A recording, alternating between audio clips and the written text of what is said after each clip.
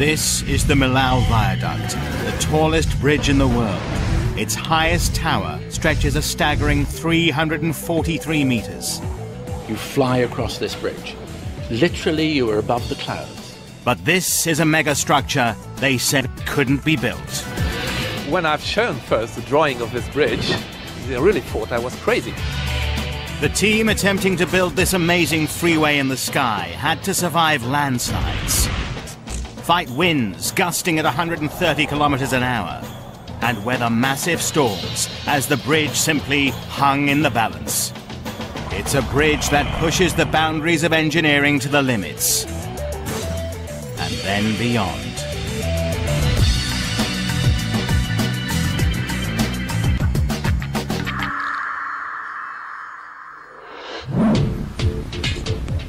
Imagine building a series of Eiffel Towers, then slinging a 4-lane highway between them, all the way across one of the deepest valleys in France.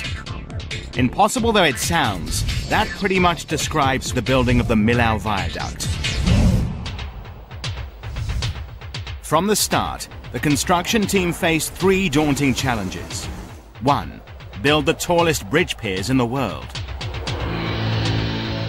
2. Put a 36,000-ton freeway on top of them. And 3. Erect 7 steel pylons, each weighing 700 tons. And what's more, they had to do this hundreds of meters above solid ground. So high that if you're on the 86th floor observatory of the Empire State Building, you'd still be looking up at this amazing bridge.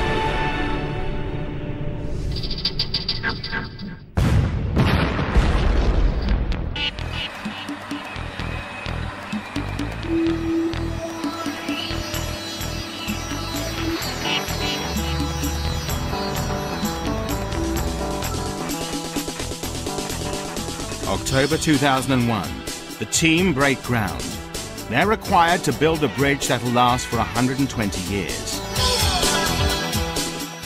And to win the contract, the teams promised to build it in record time, less than 4 years. To up the ante, any delay will cost them $30,000 a day in penalties. There are 7 piers that are numbered from the northern end of the valley. Number 1 will pose problems because of the steep slope. Number 2 will be the biggest challenge since it's the tallest. Crossing the river, number 3 is not much shorter. Then 4, 5, 6, and 7 find the gentler slope to the south.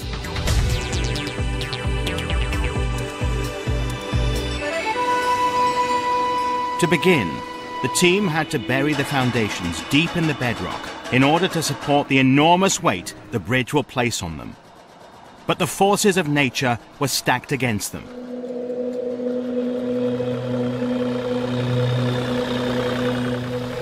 Geologists have warned of the risks posed by the region's fractured limestone. The rock is full of cavities that are essential to the local cheese economy. These cave systems, close to Millau, are home to a unique bacteria responsible for the blue mold in the world-famous Roquefort cheese. But what's perfect for cheese could be disastrous for a megastructure. The geologist's diagnosis spelt one thing: landslides. This kind of catastrophe could jeopardize the entire project. Despite the warnings, building went ahead as planned.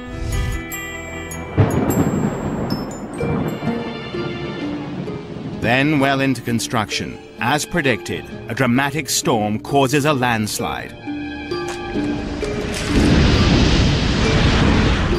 4,000 cubic meters of rock collapse around Pier 1. Fortunately, the fallen rock doesn't damage the pier, but the warning is clear. They're forced to divert precious manpower and equipment to stabilize the slope and prevent a repeat collapse. So if the area is prone to landslides, why did they build the world's tallest bridge here in the first place? The answer is simple.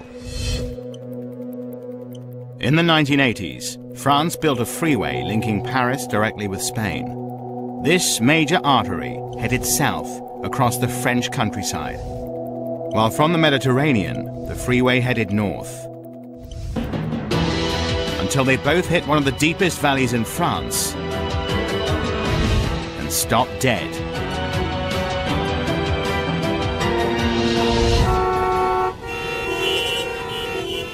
Welcome to Millau, France's least favorite bottleneck.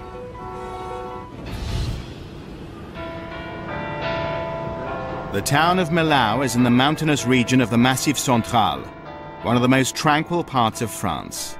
But in summer, this poor medieval town suffered traffic hell. The locals couldn't take it anymore. Neither could their mayor. It was terrible for our reputation. When you hear every day on the television and radio, avoid Millau, there's a traffic backup, a 5-hour wait in Millau. It's clear the bridge was needed. But it took the French government a very long time to get round to building it. 12 years before construction began up in Paris, the Ministry of Transport first came up with a plan. Their head bridge builder, Michel Virlogeux, is no ordinary engineer. He's a man who thinks big, very big. Like the Normandy Bridge in northern France, the longest cable-stayed span in the world. With this record-breaking structure completed, Virlogeux was on to his next, Millau. His plan, another cable-stay bridge, but pushing the technology beyond anything previously attempted, with piers 4 times higher than the Normandy Bridge.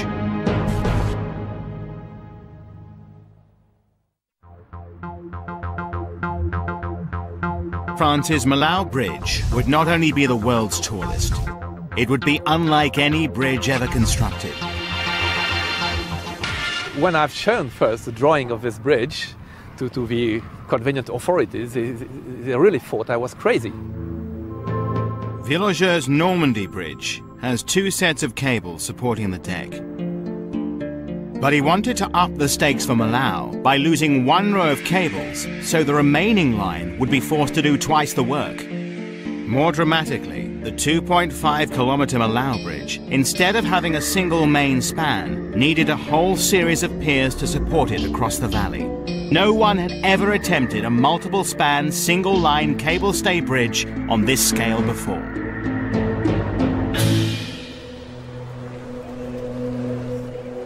The French authorities had a problem. Nervous about Virlogeux's groundbreaking scheme, they held a competition inviting other engineers and architects to compete with different designs. The winner, Lord Norman Foster, is one of the world's superstar architects. In Hong Kong, he built the world's largest airport terminal. In Barcelona, offices literally hang from a mast on his communications tower. This is a man who regularly contemplates the impossible and delivers. You know, it's the challenges. And it's one challenge on top of another, on top of another. And with Millau, one of the biggest challenges was making it fit into the landscape. Given it's just down the road from the famous gorge du Tarn, France's equivalent of the Grand Canyon. How do you make something which has to be so immensely strong against the forces of nature look very gentle, very delicate?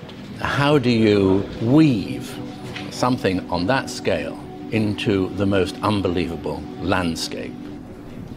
Ironically, Foster's answer was to take Virlogeux's pioneering scheme, then push it 1 stage further.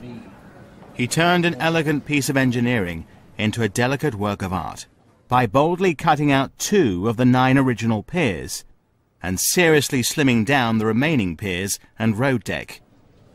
Foster wanted the bridge to appear as delicate as a butterfly. But this butterfly has to support the weight of 5 Eiffel Towers in gale-force winds hundreds of meters above the River Tarn.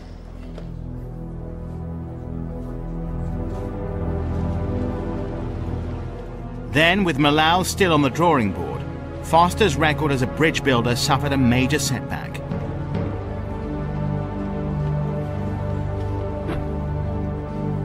His Millennium Bridge in London is actually another record-breaking structure.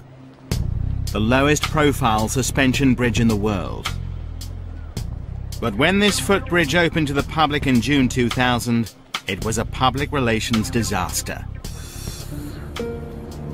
Crowds walking over it set up a resonant frequency and the bridge began to sway. As people adjusted their step to the small initial wobble, the effect was magnified. Though it didn't threaten the structure, the swinging motion became so dramatic, the authorities closed the bridge for a refit that took 1.5 years and ended up costing over $8 million. It was a bad omen for the Millau Bridge, where construction was soon to begin. And at 15 times the height, a design flaw would be a catastrophe. December 2001, France's Millau Viaduct, the tallest bridge in the world, is under construction. Everything about this project is supersized. It'll need 200,000 tons of concrete, so much that the team have to build a concrete factory on site. But there's nothing straightforward about this concrete. The formula must be just right. It needs structural strength to support the massive loads it'll have to bear. But it can't set too quickly, as it has to be hoisted into position and poured hundreds of meters in the air. And it needs to be just the right color to suit Norman Foster's vision. In fact, the architect's vision has created a headache for the construction team. He's designed each pier as a complicated geometric shape, tapering the entire way up with vertical grooves set into them to create shadows. But what's just a line on paper for the architect was a major challenge to build.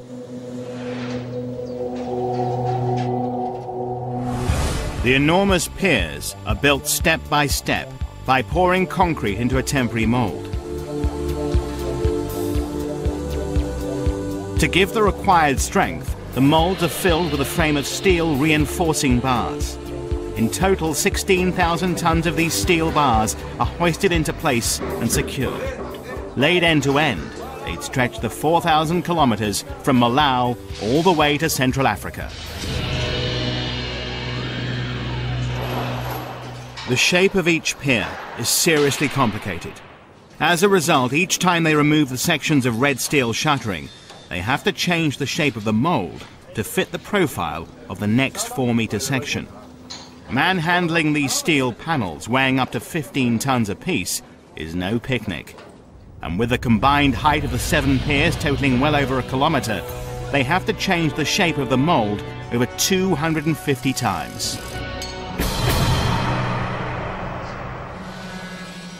Every 3 days, each team on each pier went through this whole cycle. Then they repeated the process. But it was a race against time, with a permanent threat of delay. Keeping the entire build on time and to budget was the daunting responsibility of one man, Jean-Pierre Martin. If instead of 3 days we took 4, imagine that multiplied by the number of castings. We'd end up with a 3 or 6 month delay. With a penalty of nearly $1 million a month, this isn't something Martin wanted to contemplate. And this schedule wasn't his only headache.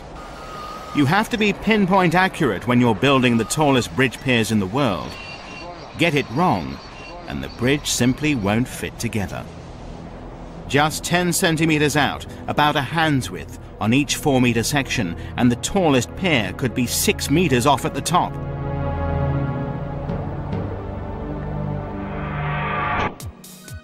Each team was aiming for a specific point in the sky. For Pier 2, this was exactly 245 meters above the ground, 546 meters from the north side, and 1,914 meters from the southern end. There was no room for error. The only chance they had to get it right was with GPS, accurate to within 4 millimeters.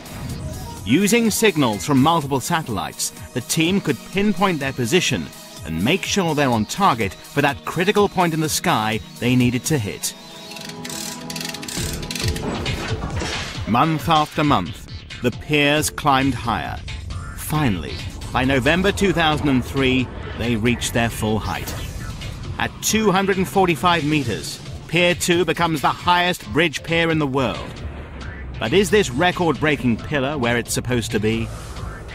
Amazingly, it's dead on target to within 2 centimeters. Champagne corks pop. It's time for a major celebration. Against all the odds, they were 1 month ahead of schedule, but the team couldn't afford to relax. The next stage of the project would be the most difficult part of the build.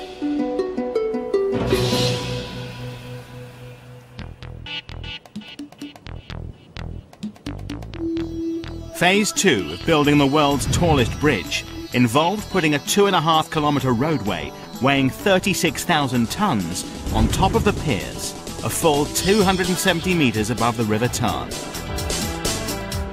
Bridge builders know danger comes with the territory, but working at these heights can be lethal.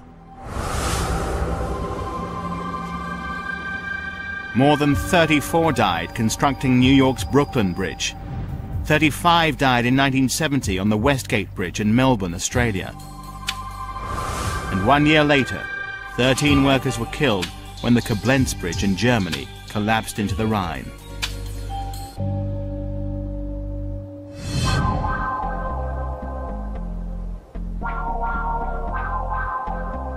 With these fatalities in mind, the team decided to fabricate the entire road deck on the safety of solid ground.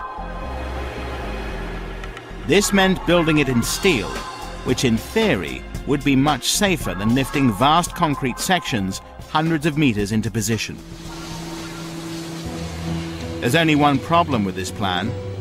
No one had ever put a road deck on piers anything like this height before, let alone over a 2.5-kilometer span. In the end, only one steel manufacturer had the courage to take on this colossal challenge. Eiffel, the steel firm set up by the great French engineer. Eiffel built what was once the tallest bridge in the world, the Millau Viaduct in southern France, before getting round to the framing for New York's Statue of Liberty and, of course, his signature tower in Paris. But despite the company's experience, Eiffel's director, Marc Buonamo, knew he was taking a serious risk. C'était un enjeu pour la société. It was a gamble for the company, because if there had been a mistake, if it hadn't worked, it would have been the whole company.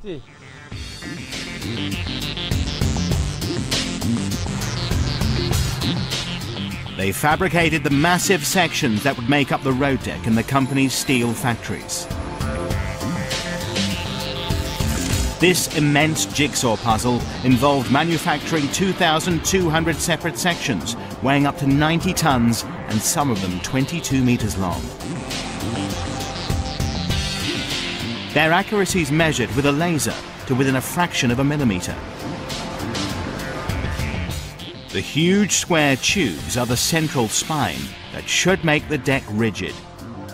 The triangular side panels will be welded on either side to create the width for a 4-lane highway.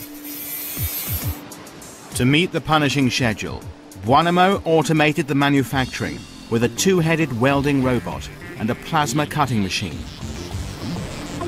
Each cutting pattern or template is programmed into the computer.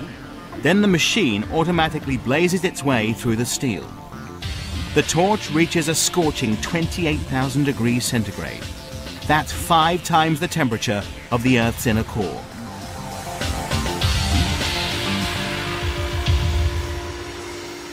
But cutting and welding was the easy part. The hard part was getting these monster sections the hundreds of kilometers from the factories to Millau. The routes had to be planned with precision to avoid major damage. The police coordinated safety and clearances. Even with that level of preparation, some obstacles felt as if they're cutting it just too close for comfort. And this was no one-off event. To build the viaduct took over 2,000 of these extraordinary road convoys.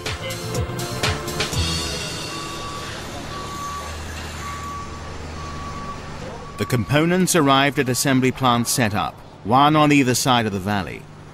Here, the pieces of the massive jigsaw puzzle were welded together to form the two halves of the deck. But getting these two halves to span the valley on top of the world's tallest bridge piers would be a major challenge. They'd be the first team to put a road deck on a pier taller than an 80-story skyscraper.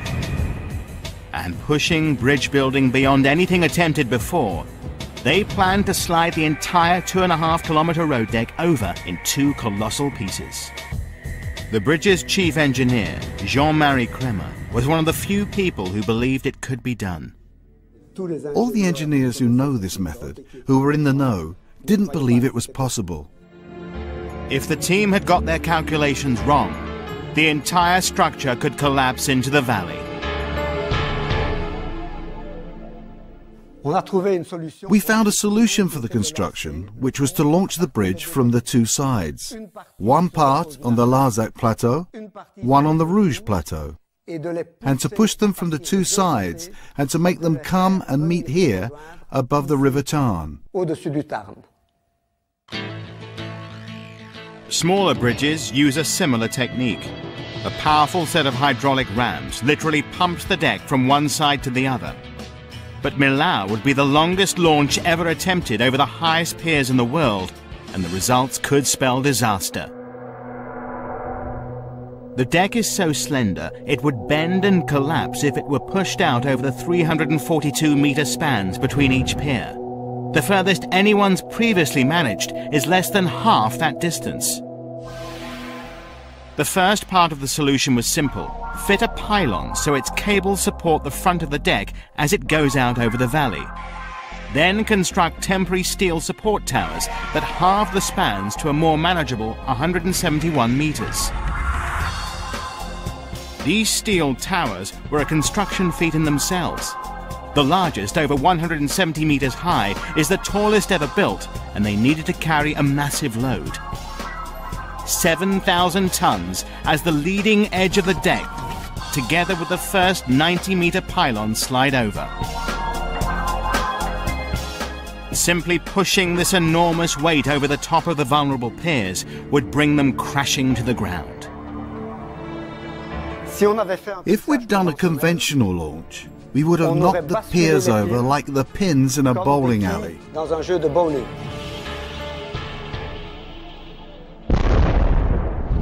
So two of the team reinvent the way this type of bridge is built. Marc Buonamo with Jean-Marie Kremer. The trick is to use a series of these launching systems to jack up the deck and inch it forward. Each system uses two wedge-shaped blocks under each side of the deck. The upper wedge is pulled forward by a hydraulic ram. It slides up the slope of the lower wedge at the same time, lifting the deck from its supports and advancing it 600 millimeters. The lower wedge then retracts, dropping the deck onto its supports. The upper wedge returns to its original position, and the whole cycle begins again. 4 of these clever devices are placed on each pier, all programmed to work at exactly the same time. The result is that together, they pick up the entire roadway and shunt it forward. But if one fails or gets out of step, it could spell disaster. The force could push the bridge piers apart till they collapse.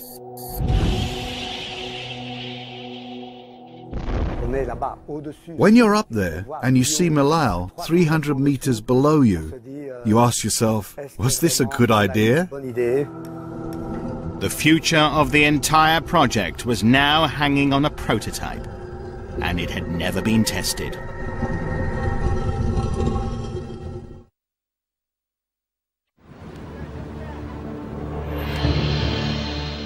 It's the morning of February 26, 2003. Do or die day for the world's tallest bridge. Everything is about to be put to the test. The flexibility of the deck, the strength of the temporary piers, and critically, the pioneering hydraulic ram system. Even Buonamo, the man in charge of the launch, had his doubts. As it had never been done before, I have to tell you, I had fears that it wouldn't work.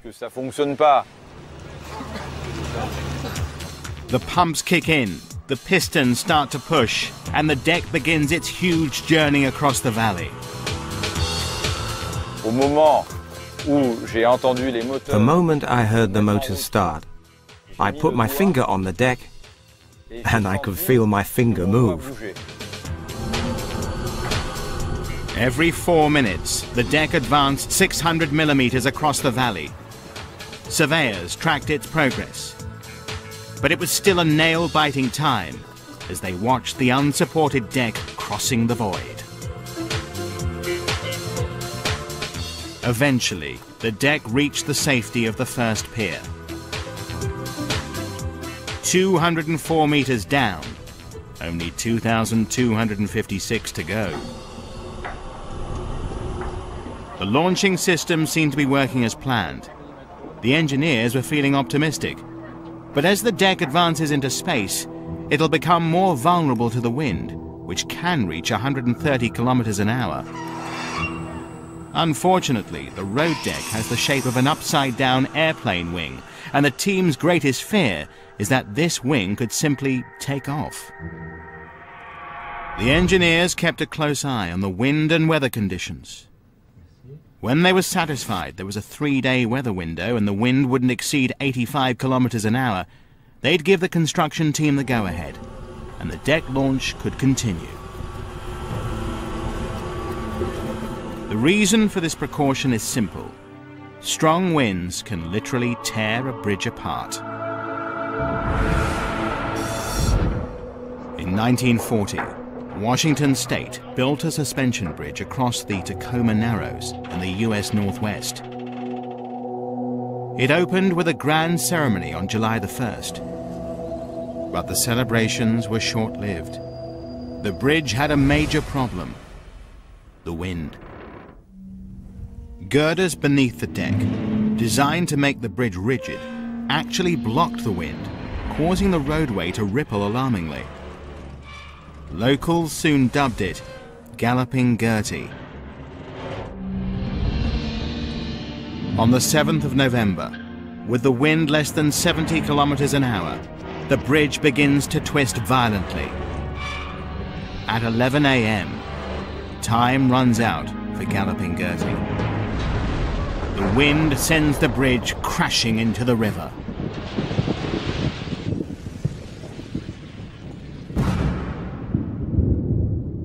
Wind tunnel testing is now standard procedure as a direct result of Galloping Gertie. For the Millau Bridge, they analyzed the wind in the Tarn Valley over 18 months, then recreated those conditions in the wind tunnel. Wind engineer Michel Virlogeux was shocked by the results. The average wind speed was relatively low, but because there's such strong turbulence, it created very fast peak winds. The rugged terrain creates serious turbulence at the height of the road deck. Winds peak at 130 kilometers per hour. That's hurricane force. They tested every aspect of the bridge to analyze the risks: piers, pylons, and critically the deck.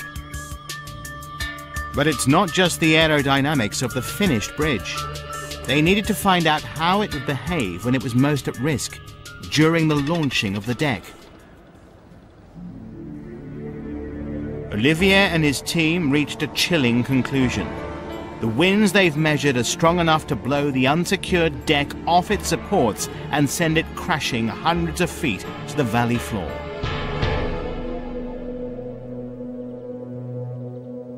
And then the nightmare began. On the 22nd of August 2003, 6 months into the deck launch, one of the launch systems failed, leaving the deck hanging in the wind. To make matters worse, the weathermen were predicting storms. So far, these massive pumping machines had worked perfectly. But the fact is they were prototypes, and due to the frantic schedule, they'd never been tested. The problem was that the non-stick Teflon between the sliding surfaces had ripped, and the friction generated was too much for the hydraulic rams to push against. Unfortunately, no one had planned on replacing parts of this monster machine mid-launch on the top of a massive concrete pillar. This was very bad news for the man who staked his reputation on this system. It was maximum stress, like poison in your mouth. You don't forget that. Re-examining their calculations, they realized the cause of the problem. They'd underestimated the forces between sliding surfaces, but they wouldn't be able to repair it without the necessary spare parts.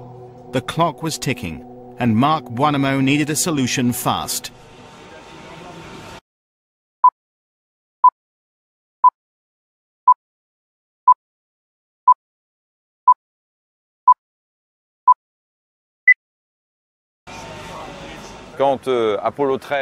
When Apollo 13 came back with that incident, the NASA engineers requested they did the inventory of everything there was on board to know how to fix it. The Millau team did an inventory. They realized that the other launching machines, not yet being used, could be stripped to provide the new Teflon surfaces they needed. Working all through the night, the team extended the access platform. This allowed them to take out the 5-meter-long, 2-ton steel wedges, replace the Teflon, and reassemble the launching machine. By 8 a.m. the next morning, it was ready to resume the launch. The rest of the week, the predicted storms arrived, and another set of launching machines wore out. So when the deck finally made it to the safety of the next pier, the team breathed a major sigh of relief. You don't forget that. I won't forget that for 4 hours I was really scared. The two decks continued their journey across the valley. Day after day, week after week for a full 14 months, they approached each other, millimeter by millimeter. By May 2004, they'd reached a critical phase. From the northern end, the shorter deck had traveled 717 meters into space to reach its final resting place. From the south, the longer deck extended over 1.5 kilometers. Only the section over the river, the one point where it was impossible to erect a temporary pier, divided them. But would they meet as planned? If they've got their calculations wrong, they'll have built the biggest white elephant in Europe. Even the man behind the whole project had his doubts. I was not convinced at all that the two parts of the deck could meet exactly with a perfect geometry. The odds were against them. Calculating such a feat so precisely is a Herculean task. Firstly, the two starting points on the northern and southern slopes of the valley are at different heights. Secondly, the bridge has a subtle curve to it. As a result, each steel panel which makes up the road deck had to be cut and welded with extreme precision. It would be an engineering triumph if they got these two sloping curved decks to meet as required. The team checked the weather reports. With the wind inside safety limits, they gave the go-ahead for the final push. The rams began to drive the deck's leading edge off the safety of Pier 3 towards its destination. At this point, a total of 21 launching systems needed to move at exactly the same moment to avoid disaster. If anything were to go wrong now, the man responsible would be Marc Buonamo. Everyone asked me, how can you be sure that it will go straight? So to be sure that they were going to the right place, I had a GPS put on the front, so I could see the gap between the theoretical and the real position. Over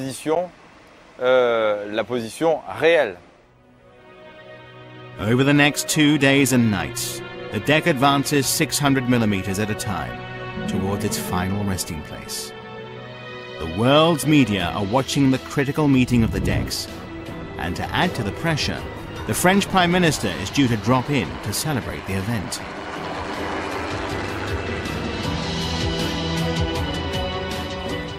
The deck pushes forward. Now, with only centimeters separating the two sections, a magnum of champagne is hung between them to mark the moment. At last, union. The two massive steel decks have travelled high over this valley, a total of 2.5 kilometers, and when they check, they're aligned to within 1 centimeter.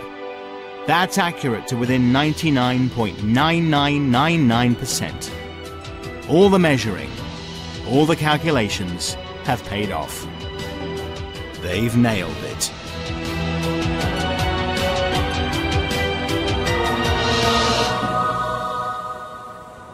The meeting of the decks was a special moment. News reports travelled round the world, and in Salzburg, Austria, they reached Felix Baumgartner, aka Felix the Conqueror.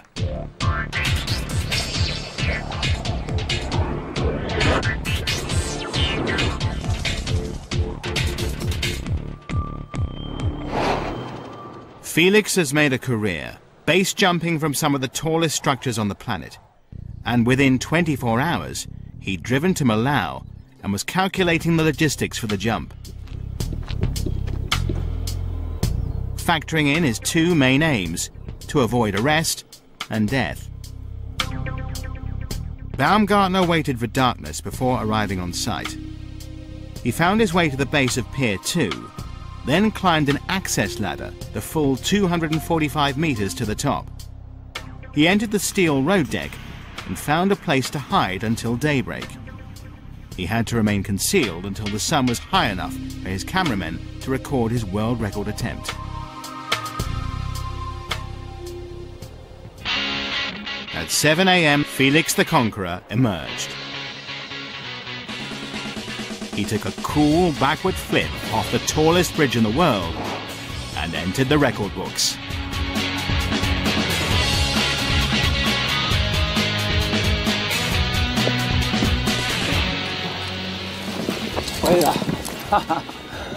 Viaduct. The tallest bridge in the world, 250 meters. I did it. And having evaded death, he made sure he's not caught by the police.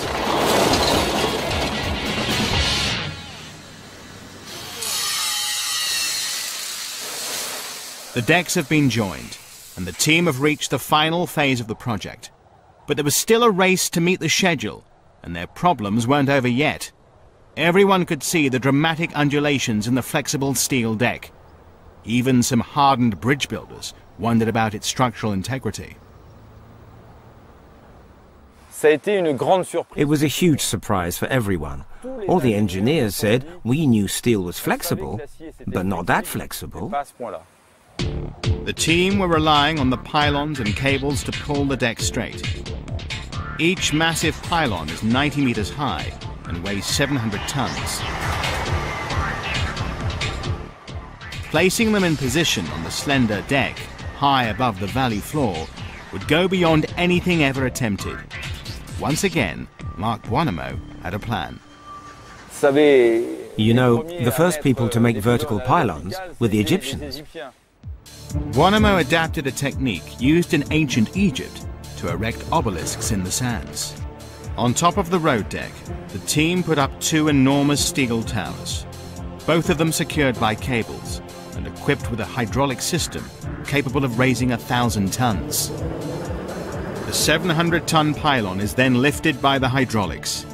As it rises, it pivots little by little until it's vertical. It's then lowered safely onto its anchorage point. Buonamo's 4,000-year-old technique worked to perfection.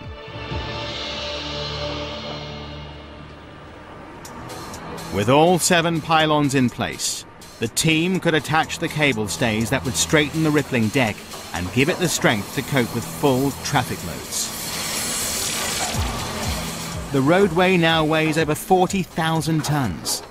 and the 154 cable stays should prevent it from sagging or collapsing.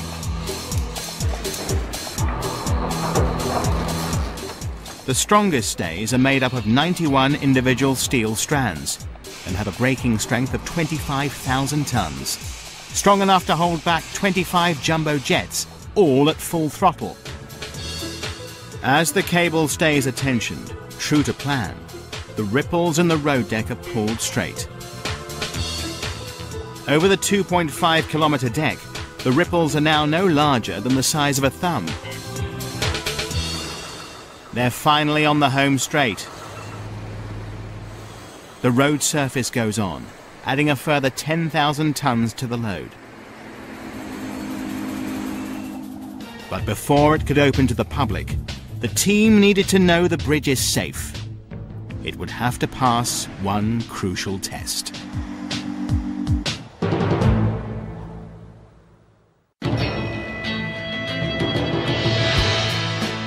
After 3 years, the construction team building France's Millau Viaduct, the world's tallest bridge, are about to find out if they got their calculations right. On a single-span cable-stay bridge like the Normandy Bridge, a large load on the main section is no problem, because the cables are attached to solid ground and can't give. On the Millau Viaduct, with its 8 spans, the cables are attached to the deck of the adjacent sections. A load on one section will cause it to drop, pulling the stays down. As the pylons lean in, the matching stays are pulled upwards, lifting the neighbouring decks and causing a dangerous rippling effect. It's right now the team put their bridge to the test. These 28 trucks have a combined weight of over 900 tons. They are now positioned in the critical point, mid-span. The engineers hold their breath. Measurements are taken. The span bends just 26 centimetres. This is a triumph for the engineers. The bridge was designed to cope with more than double that. 4 weeks later, on December the 14th, 2004, President Jacques Chirac officially opened the Millau Bridge. A proud moment for the whole of France.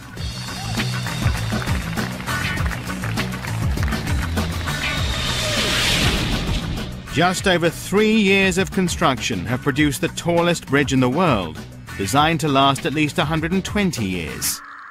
And against the odds, the project manager even brought the job in on time.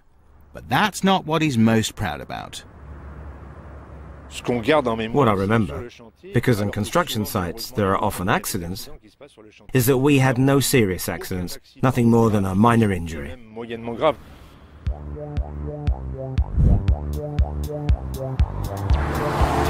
As soon as it opened to the public, the bridge was an instant success. But the real test isn't till its first summer, when the French all take their annual vacation. No one ever expected anything like this. Numbers peaked at more than 50,000 vehicles a day. At over $7 per car, that's great news for the construction company, who are clawing back their $478 million investment in the project. This was an epic bridge to build, but it's just as epic to maintain. Thierry and Frank are assigned to P2, the world's tallest bridge pier. This structure is no solid concrete block. It's a series of vast hollow spaces. Their job today is to test the communication system and electric circuits on each of the 7 structural floors. This involves a 343-metre climb, going hand over hand up a ladder for the rest of the day. By dusk, when Thierry finally reaches the summit of the pylon, he may be exhausted, but there is a payoff. You get a fantastic view from here, a 360-degree panorama.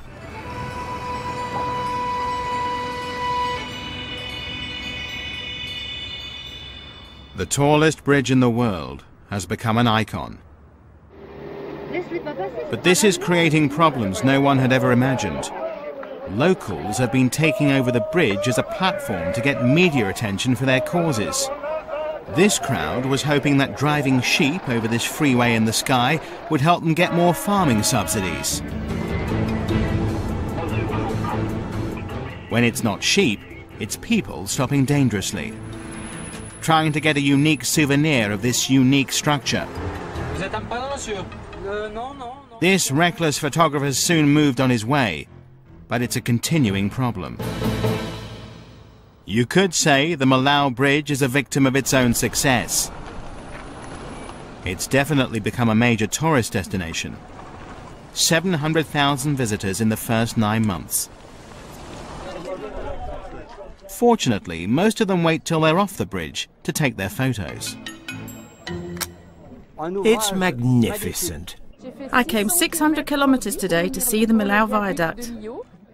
There's only one thing to say. It's extraordinary.